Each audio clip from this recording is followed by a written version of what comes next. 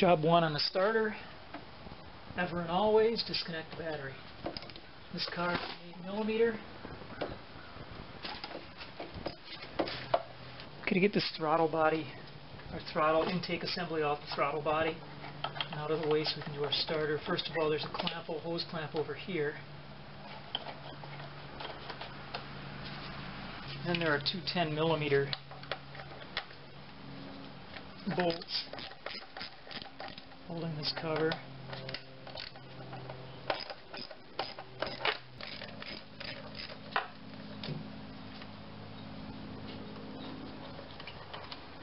Knee long. Now lastly, inside here, there's a clamp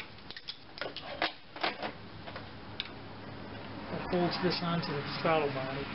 And look, they've conveniently put a little cutout in here so you can reach the screw with a straight blade screwdriver.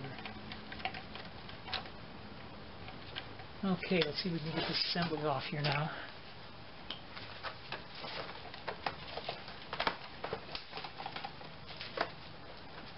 Okay, there's off there.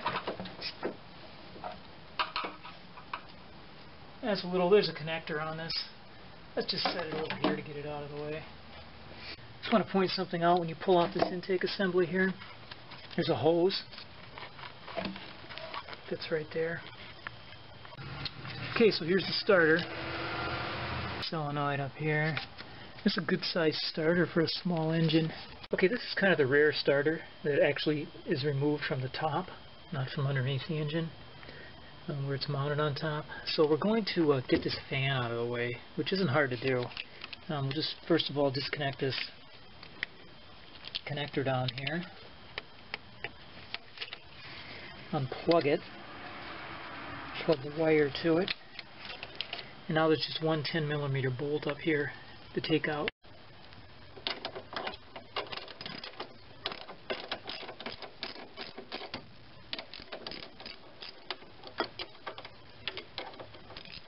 My fingers only.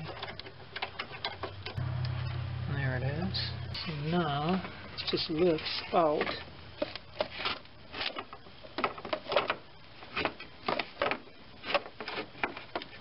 After you get caught a couple places, of course. There it is. Now the other item that could be a problem down in here, the oil filter.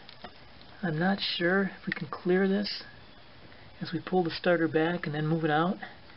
Okay, the problem with this starter, getting it out, is the proximity not so much of the oil filter, but right behind the back of the starter. If you can make it out here, right up here. That's the oil pressure switch and wiring to it. And that really, you have to be very careful when you pull this starter back in this direction, that way, that you don't hit that. That's why you're way better off just removing the filter and unplugging that oil pressure sensor in order not to damage it as you pull the starter out. Okay, so it's out with the filter. I have a catch pan here to catch this. So right here we've got the perfectly accessible 15mm upper bolt, which I have 1/2" socket on. It's already busted loose.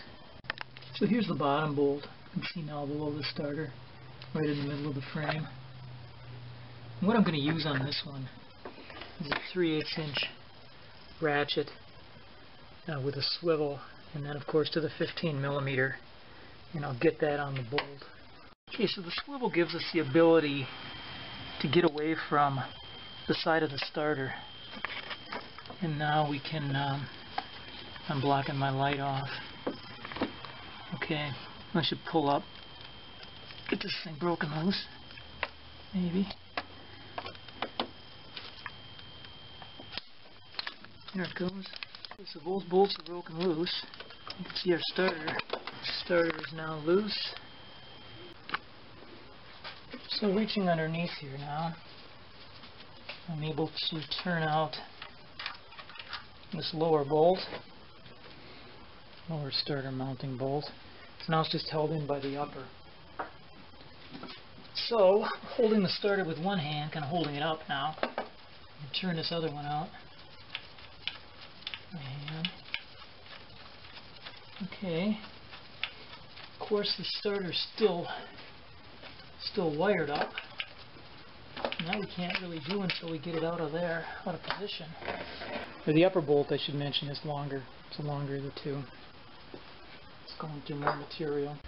Okay, I've got the starter unbolted, and what you want to do now is just be aware of the position of that switch.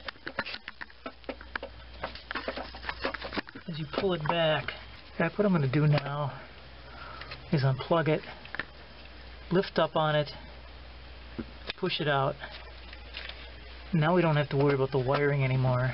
I rotated the solenoid a little bit toward me. That seems to be the secret here.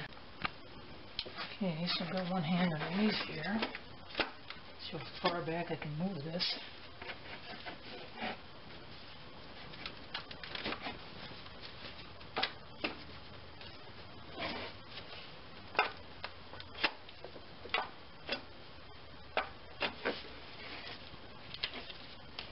Got it pretty much out of the housing, and now I'm going to try to pull it forward. I've managed to get the starter. There's the nose down there. So now I think we can get it in a position where we can unwire it. Yeah, there's the wiring there, right here. So we'll unwire it and pull it the rest of the way down. So I did manage to get this out. It's a tight fit. Looks like they're using the B+ for a number of other purposes here too. There's several other wires that are hooked onto that, so bear that in mind. Okay, that's a wire that simply connects to the starter there, to the starter and solenoid through the switch. There's the solenoid control wire. So this upper bolt, the B+ is a 13mm.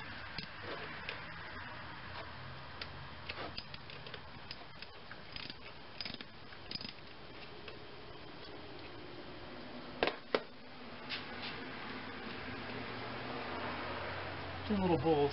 You'll have to remember, on this starter, there's also a lock washer underneath there. The other wire that has to come off is solenoid control wire. This is 8mm. Turned off very easily. Just a nut. Okay, now I'll bring it out through the front.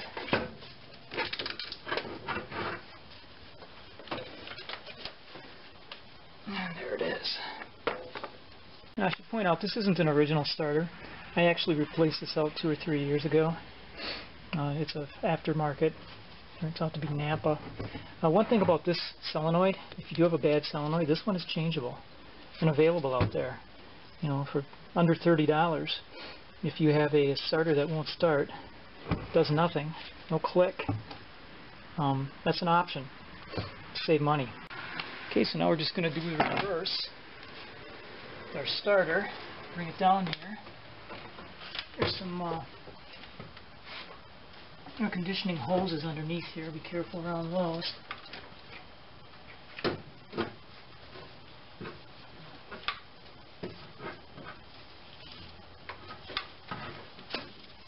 Going to get the starter back in a position to wire it up. Okay, here's a look at the wiring. Make sure you wire it back up like this. There's the solenoid control wire, and of course the 3 wires coming into the B+. The important factors here. Important wires, got a fusible link, got another wire, I'm not sure what it's for, and of course then there's the B+ wire going back to the battery. So with the starter down here and out of the way, still wired up, hanging from the the big B+ wire. It's not going anywhere. It's kind of resting on some wire down here, on some hoses down here. We now can have a good look at the pressure switch. So there's the switch, got our light on it. If you disconnected your pressure switch, oil pressure switch, this would be a good time to plug it back in. Although I did mine after the starter was in place. It's just difficult to show that on video. I'm going to hoist the starter up from underneath with an eye toward being careful with the wiring.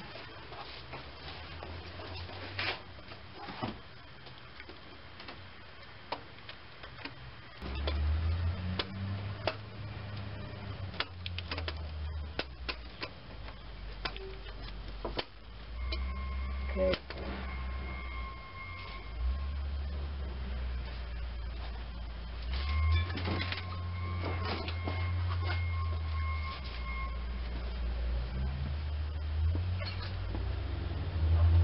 Okay, we were careful to avoid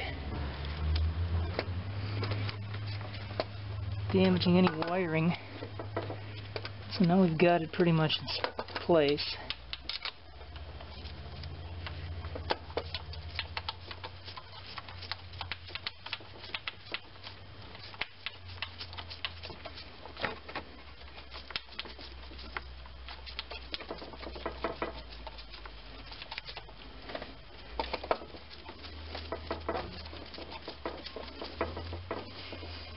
Alright, top one, just finger tight. Okay, so reaching up here, I'm going to fit this lower one into position. There it is.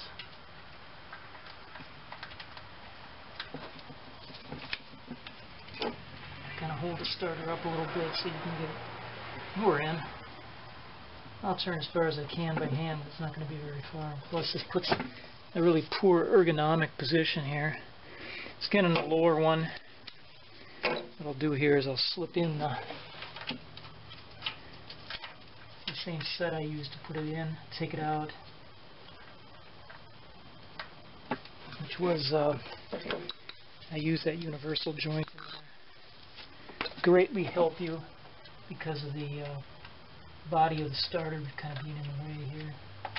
Can't really have it super torqued yet. I want to get the top one in there first, snugged up. So the top one turning in.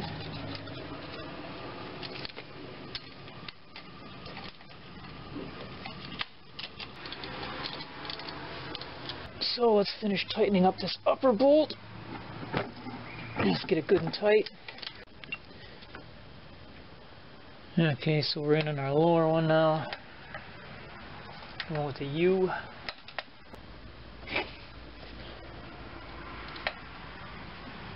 Alright.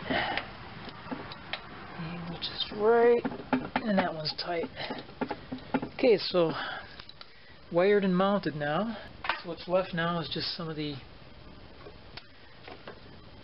putting some of the parts back in that we took out of the way here. Okay, starter's back in, our switch is back in. Screw the oil filter back on. Always just hand tight.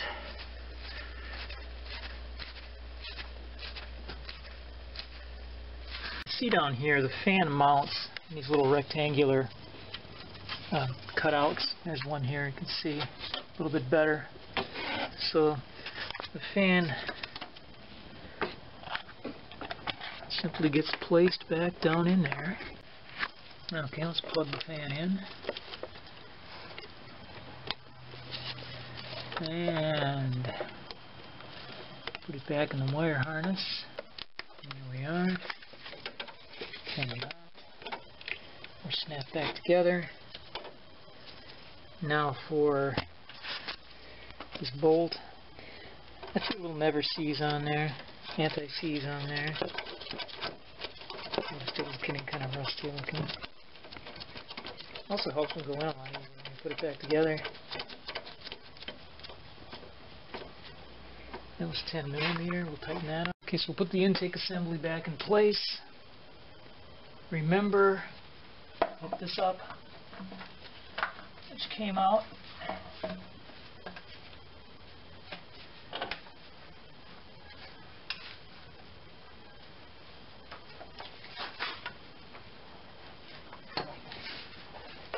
Alright. Just got the two ends to put on.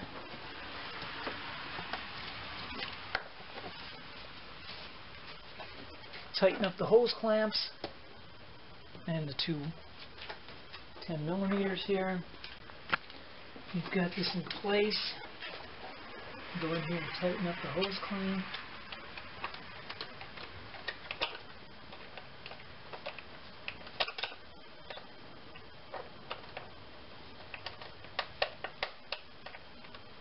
With a flat blade screwdriver.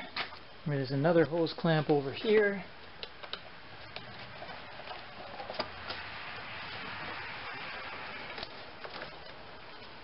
Should have centered on there. Then the two 10mm screws, bolts, whichever you want to call them. She've added some never sees too.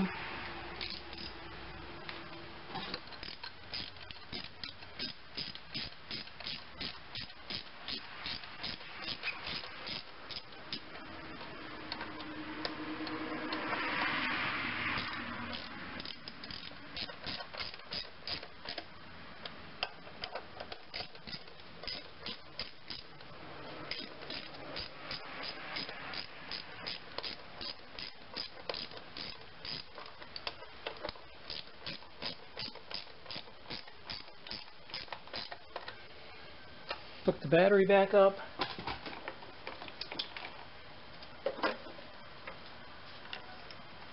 This was 8mm.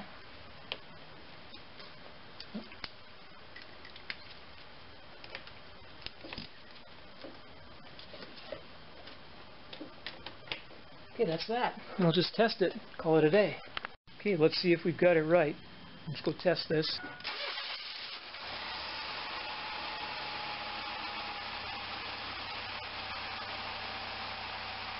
Okay, it looks like we're back in business. Thanks for watching this video.